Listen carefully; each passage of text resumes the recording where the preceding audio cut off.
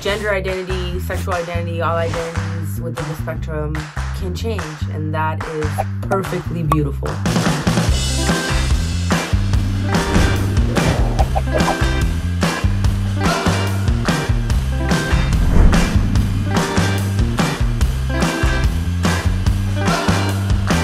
I really had my experience and knew this feels good. It not just feels good, it aligns. I am free.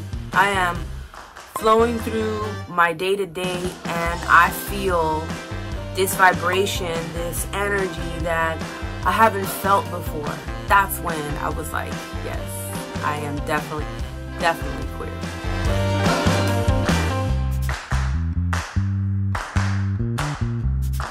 That we all are like one way, that all of us look the same, that non-binary is just one term, and within it, it's a beautiful non-ending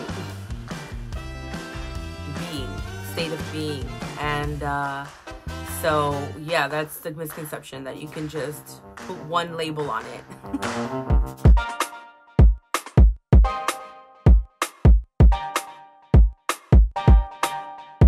There is so much I would say to my younger self. I would just say, hey, younger self. Hey, younger said, formerly known as another name in the past. I want to commend you on everything that you have gone through, and know that everything is for a reason. Write it down and know that your intuition and what you feel about things are spot on. Just keep going and keep loving everybody around you.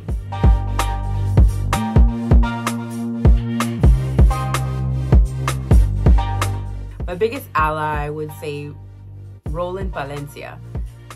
Roland has been just such a rock at any time within the LGBTQ community. He has been an ally to so many LGBTQIA people, Latinx specifically, and that's a beautiful thing, because we need our elders and we need our community.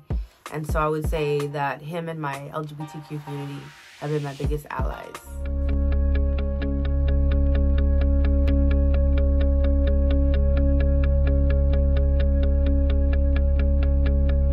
Well, I had no other choice to share this with the fans and the world about who I am.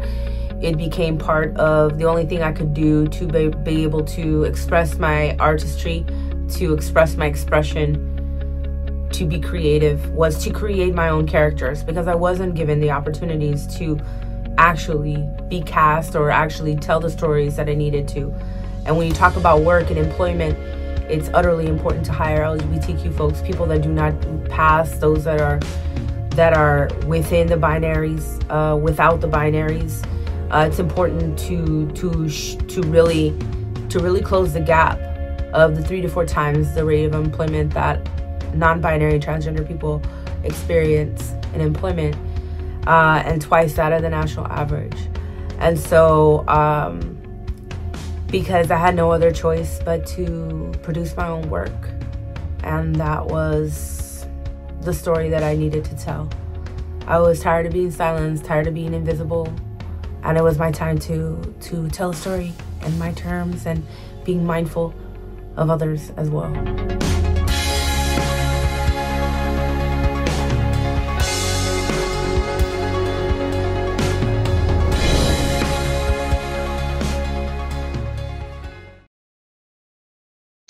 Hello, ustedes ya saben que acá en Latinx Now siempre les tenemos lo que tienen que saber, lo que no tienen que saber, de todo un poquito. Así es, y también es el mes del orgullo, the Pride Month, so show us love, subscribe. Yeah, and if you just want to be cool, subscribe. Yeah. Así es fácil. ¿Quieren ser cool? Suscríbanse. Press that button. Yay! I'm cool. Oh, look at that. Didn't work. It didn't work.